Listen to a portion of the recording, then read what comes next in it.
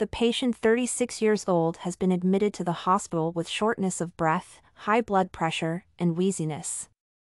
Upon accessing the EHR, it was discovered that the patient had been previously diagnosed with non-allergic asthma.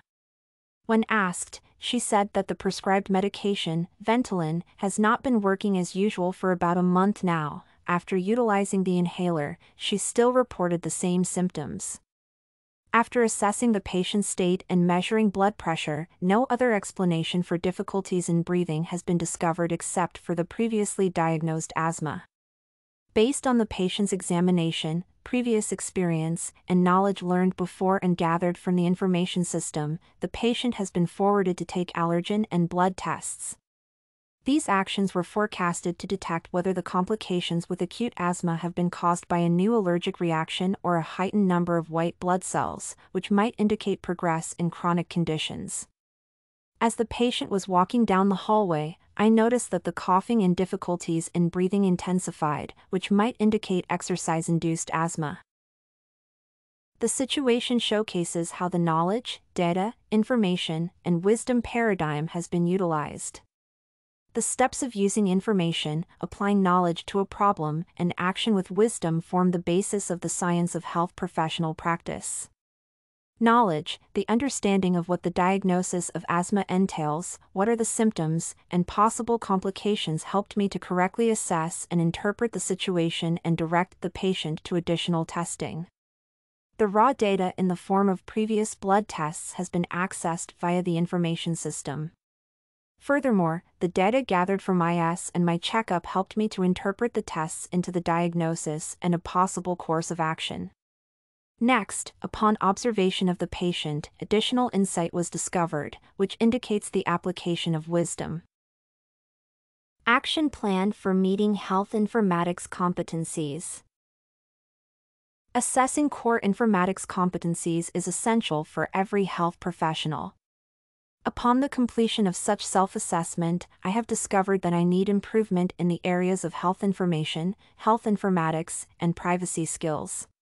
Firstly, health information and literacy skills, specifically the ability to differentiate between the data, information, and knowledge, can be increased by thoroughly researching the DIKW paradigm and applying it to written sources. Although I can identify these components in a real-life scenario, doing so in the written form appears challenging. In addition, the ability to detect workarounds and avoid safety issues needs to be improved by reading credible literature on the ethical implications and actionable prevention strategies. Furthermore, I am accustomed to aspects of national policies governing the privacy of health information. However, I need to deepen my knowledge to protect patient information by memorizing the applicable policies and law regulations.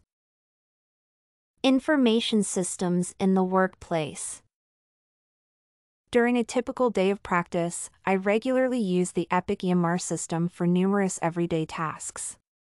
Some of them include but are not limited to charting, reviewing patients' medication, ordering, managing nursing tasks, scheduling, and others. On average, I interact with the IS throughout my day as I heavily rely on it when executing my duties. I access it through my desktop computer at the workplace, but it is also available on multiple other platforms like tablets and mobile phones.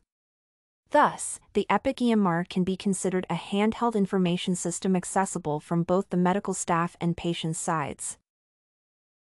The IS location and ease of access significantly improve patient care for numerous reasons. Information technology helps to share the healthcare organization, and Epic EMR is not an exception. From the patient's side, the information system allows extended functionality and improves their treatment significantly. For instance, the information about the ongoing treatment and previous medical history is accessible via any web browser and mobile phone, making it easy to monitor the progress and share information with the caregivers. It also allows for secure communication with the medical care team and efficient scheduling. As per the hospital's side, the IS provides an opportunity to easily monitor, review, and assess the patient's state and execute treatment decisions due to the availability of the compiled medical records. Some additional functions also grant medical professionals access to the information created automatically by interpreting the raw data input from tests and the medical history of the patient. DIKW discussion. Among all four components of the DIKW paradigm, I would omit data and wisdom and leave information and knowledge. As for excluding data, I think that in the worst-case scenario, if data are absent, and it is possible to function as a health professional with readily available information or already interpreted data. For instance, a doctor can have a diagnosis as a piece of valuable information without looking at data such as the tests from which this diagnosis was drawn. When it comes to wisdom, however, it is hard to neglect since wisdom is the highest form of common sense, resulted from accumulated knowledge or erudition. On the other hand, if a medical worker operates on knowledge and enough information, the appropriate application of those competencies will eventually develop into wisdom. Therefore, wisdom can be eliminated as a skill that will progressively appear. Consequently, it is not possible to exclude knowledge and information since medical professionals are knowledge workers who operate with their erudition to save lives and maintain the well-being of the patients. This and many other essays are available at studycorgi.com.